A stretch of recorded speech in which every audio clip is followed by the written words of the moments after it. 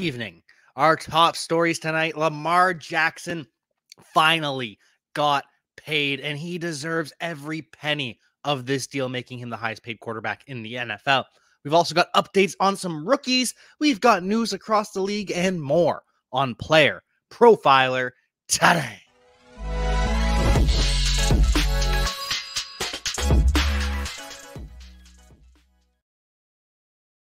Lamar Jackson has his bag. It has been secured. $80 million in cash in 2023, $156 million over the first 3 seasons. Both are the most ever by an NFL player, and Lamar Jackson deserves every penny. He does. And there are people out there like Mike Florio, Pro Football Talk, saying that this is actually a loss for Lamar Jackson, that he didn't get what he wanted. He took the L. He didn't get the fully guaranteed contract. Listen, anytime you set a precedent as the highest paid player in the NFL, not just at your position, in the entire NFL, and it's a quarterback league, I get it, but that's a win. There is no loss at all. It's not possible. And Lamar Jackson getting his bag, getting $156 million through the first 3 years, $80 million this year. That is a win. And anyone trying to tell you otherwise is just trying to push an agenda that, you need agents. You have to have your agents. Your agents are so important. What will we do without agents? No. Granted, agents are great in other assets. They can absolutely help your career. They can open your eyes to opportunities you didn't even know were there. But Lamar Jackson did it himself, and he won. He beat the NFL, something that so rarely happens. And if you want to beat the NFL, if you want to make money using Player Profiler, the best way to do it right now through your rookie drafts is with the Rookie Guide. It is a must-have for everyone out there. Oh, I'm wearing Cody's hat in honor of Cody Carpentier. He has finished the Rookie Guide. It is a masterpiece, the best rookie guide you will read that combines both real NFL draft analysis and fantasy analysis. This guy goes deep. I mean, do you know who Tyon Evans is? This man wrote up and ranked 40 running backs, 40 wide receivers, 15 quarterbacks, and 23 tight ends. 23 tight ends? Yes, he did. Yes, he did. We've got fantasy rookie draft cheat sheets for super flex and single quarterback to go along with these write-ups that include analytics player comps and play style player comps. All the stats you need, the analysis you need to understand what kind of impact these guys are going to have in the NFL and for your fantasy team. So go to playerprofiler.com, go to any player page, go to the NFL draft section, and click the button to get the rookie guide. It's just $10. That's it. That's all. It's not the most expensive, but it is the best. It really is the best. And Lamar Jackson is the best, but he happens to be the most expensive. So like I said, 5 years, $260 million for Lamar Jackson, $80 million this year, 156 through the first 3. And he will have a cap hit this year of just $22 million. Next year, it'll be 33. The year after, it'll be 43.5. And then in 2026, the 4th year of that deal, that is when the cap skyrockets. It will become a $74.5 million deal on the cap, which means in 2026, or really in 2025, before that all comes into play, the Ravens will renegotiate with Lamar Jackson. So he's going to get this money, but if he plays his cards right, if he stays healthy, he's going to make even more. He is going to renegotiate, get even more ahead of 2026. Like I said, this is a win for Lamar Jackson not having an agent. He beat the NFL. He went out there and won, negotiating by himself to become the highest paid quarterback, highest paid player in NFL history. And we just saw it a couple weeks ago with Laramie Tunsil. He doesn't have an agent, negotiated the highest paid left tackle contract in the history of the NFL. Laramie Tunsil, Lamar Jackson just doing it themselves. And that will not be the case for everyone. Not everyone has the time nor the wherewithal to negotiate all these contracts. I would need an agent. I would need to know what I'm getting into, all this language, all of these other things. But Lamar Jackson just happens to be smarter than I am. So I don't blame him for not having an agent. Would be nice to get some of those extra opportunities by having someone that you're able to reach out to. But the fact that he is able to keep every penny in that $260 million deal, not a cent will go to agent fees. Brilliant. And I know he doesn't literally get $260 million. There's taxes involved, but not paying an agent that 3%, that's generational wealth in itself. 3% of $260 million. Brilliant. Well done, Lamar Jackson. But Lamar Jackson, I don't know. I don't know what the but was. There's no but. Lamar Jackson does say that he expects to throw for 6,000 yards passing. That's not going to happen, but I love the hyperbole. As someone who is very hyperbolic myself, I respect it from Lamar Jackson. I am a fan. Sign me up for all the hyperbole. 6,000 passing yards, maybe 6,000 yards total from Lamar Jackson. He's still 4,000 yards rushing, 4,000 yards passing, 1,000 yards rushing. That's still only 1,000 yards. Wouldn't that be something? Either way, Lamar Jackson is going to have a hell of a season. Still has a strong offensive line. The only loss that they suffered, left guard Ben Powers, whose quality, don't get me wrong, but linemen don't often hit free agency. Linemen who played every game the previous season, started every game. And so that leads to a Ben Powers getting overpaid. He is not the guard that the Broncos paid him to be. And they'll replace him with Ben Cleveland, or they'll have competition, Patrick McCarry, and so on. The Ravens are in a good position. They have the same offensive line. They have much better weapons. Rashad Bateman, Odell Beckham, Zay Flowers, that top three. Devin Duvernay mixes in on some gadget touches. Mark Andrews, J.K. Dobbins. The Ravens are here. The Ravens are doing well. And the final most important note, probably for the Baltimore Ravens and Lamar Jackson, is this is the case in perpetuity. The Ravens cannot move on from Lamar Jackson in any way but cutting him. There is a no trade clause. There is a no franchise tag clause.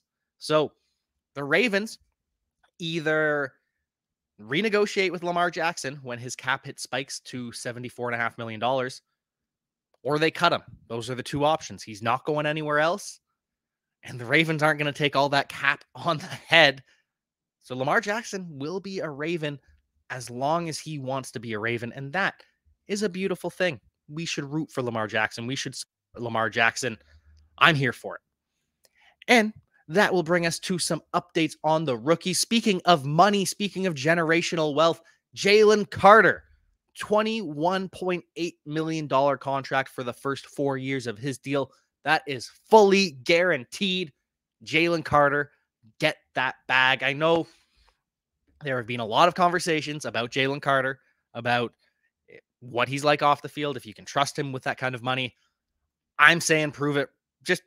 I'm saying clean slate, go out there, dominate, enjoy your money, and show us what you're working with. And speaking of what you're working with, CJ Stroud is going to be working with Nathaniel Tank Dell, and that is by the choice of Stroud himself. Stroud obviously would have preferred Jackson Smith and Jigba. We heard it on draft night saying he would cut off his left leg to play with Jackson Smith and Jigba with the Texans, but that obviously was never going to happen. Instead, CJ Stroud tells the Houston Texans, I want Tank Dell. Get me my guy. I've worked out with him this offseason. I've practiced with him. I've thrown him the ball. This is my kind of receiver. And I talk about it all the time on this show, the happiness tax. You will pay a little bit extra to make important people happy. Player Profiler brought me to the draft. That is certainly something that they didn't have to do, something that they could have saved money doing. But instead, they pay that extra, and it makes me happier as an employee. Joe Burrow getting Jamar Chase, that makes him happier as an employee. When your employer does things for you, you respond, and you are a better worker. You are happy to be there. your performance goes up, morale goes up. And this is the exact same concept with CJ Stroud and Tank Dell, which means Tank Dell's going to be playing early, and this is the perfect depth chart for him to crack early. It's Nico Collins, it's Robert Woods, it's Tank Dell. I know there's another wide receiver that I am blanking on right now that stepped up. Oh, John Mechie. Of course, there's John Mechie, but it is clear that CJ Stroud has his guy. He has his security blanket. And so often, like Julian Edelman, like Wes Welker, like all these other slot receivers, don't get me wrong, they're all bigger than Tank Dell, but it's that archetype. It is that kind of player with elite agility that can get open at will. Tank Dell, the best route runner at the NFL Combine. He has elite change of direction skills. He is going to get open.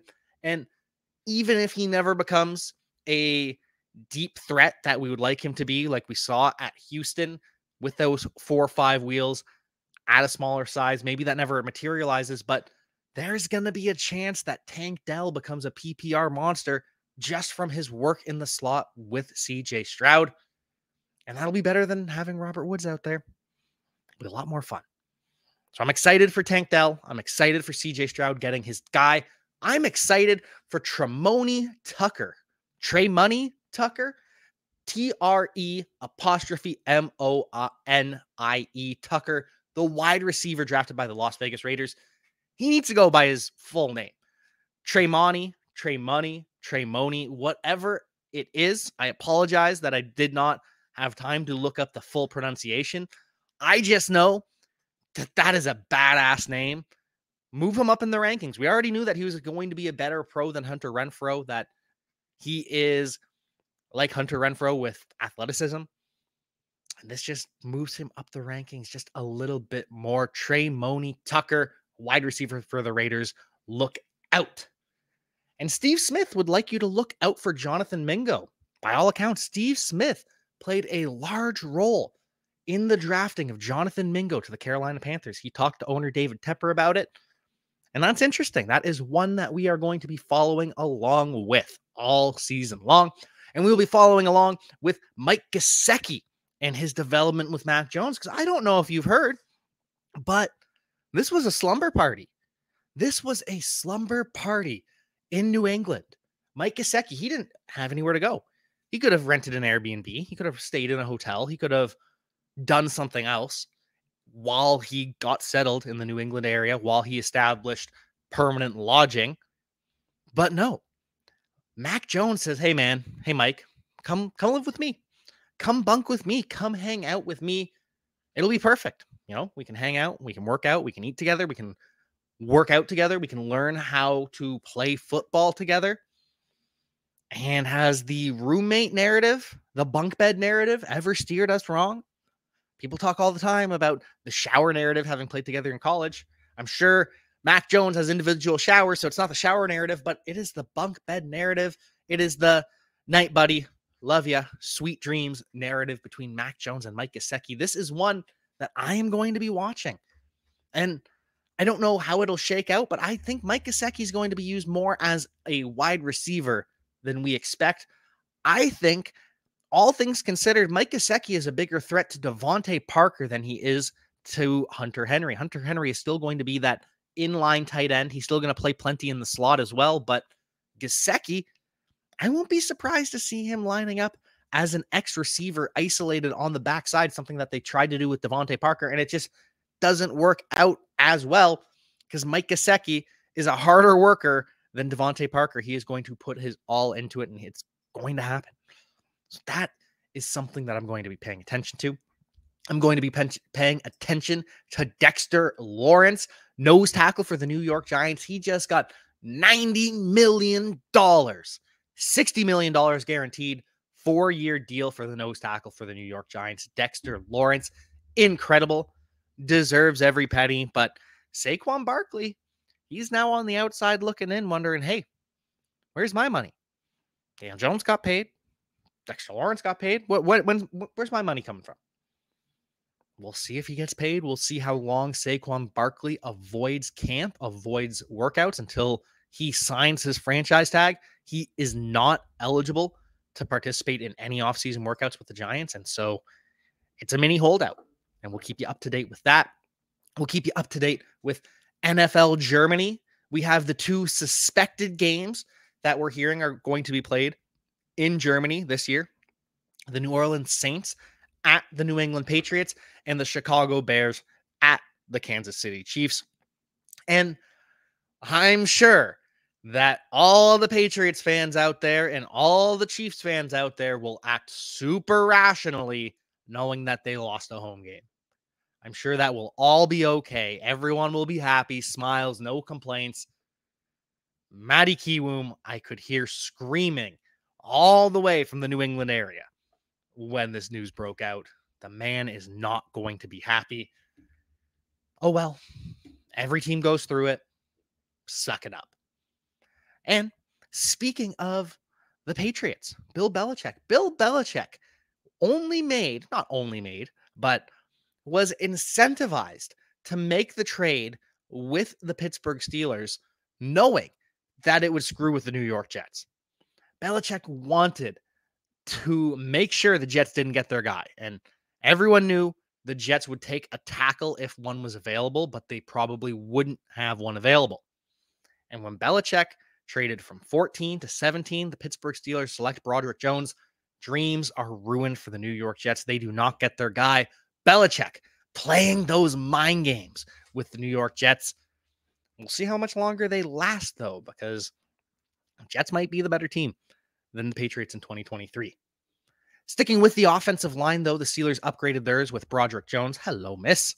And the Commanders are, I don't know if they're looking to upgrade or addition by subtraction, what the correct phrasing of this would be, but they're looking to make some changes on the offensive line. Chase Roulier, the longtime center for the Washington Commanders, appears to be on his way out. Writing was on the wall when the team signed Nick Gates to a 3-year, $16 million contract extension. Wasn't sure if he would play guard or center, but it's becoming apparent Nick Gates is the starting center of the future. Roulier is on his way out. And so is Andrew Norwell, the left guard for the Washington Commanders. When Ron Rivera was talking about his team, talking about plans, didn't mention Andrew Norwell in the left guard competition, only mentioned Chris Paul and Sadiq Charles. Not sure who will be the week 1 starter, but either way, Commanders moving on from some veterans.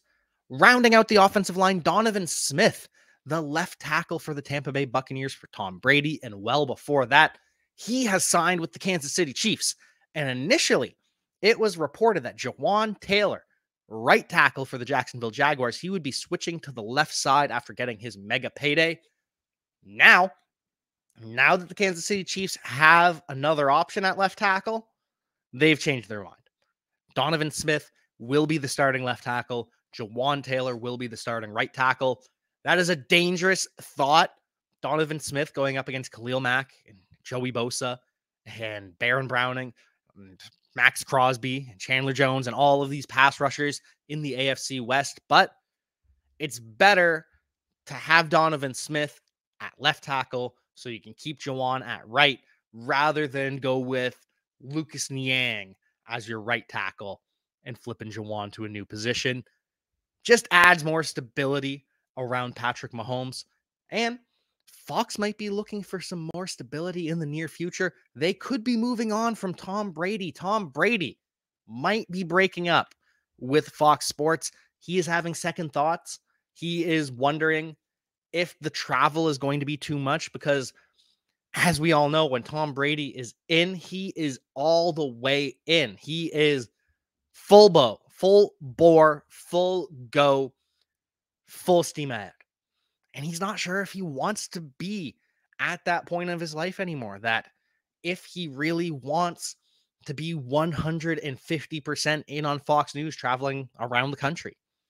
And I can't blame him. So we'll see if Tom Brady ends up pulling out of the deal with Fox, if he ends up going somewhere else, or if he ends up signing. Still has a year to decide. We're going to see this football season go by. Tom Brady still has a year, still could come out of retirement, but probably not. And our final story of the evening, one that is just absurdity. And this is something that we have seen from time to time on big network television. ESPN does it, Fox does it, NFL Network does it. This time, it's Kyle Brandt. He is tiering his quarterbacks, putting them into tiers, not crying tears, into tiers as in rankings. And they were bad. They were real bad. Trevor Lawrence was in a tier below Jimmy Garoppolo. Jimmy G had his own tier by himself, which I get. You can call that the Andy Dalton Mendoza, the prime meridian of Andy Dalton, whatever you want to call it. Jimmy Garoppolo is the threshold of a starting quarterback. But to have Trevor Lawrence ranked below Jimmy Garoppolo, to have Trevor Lawrence ranked below Deshaun Watson and Russell Wilson after the seasons that they just had, what are we doing? Trevor Lawrence dominated in high school. He dominated in college, and he dominated the NFL as soon as he escaped Urban Meyer.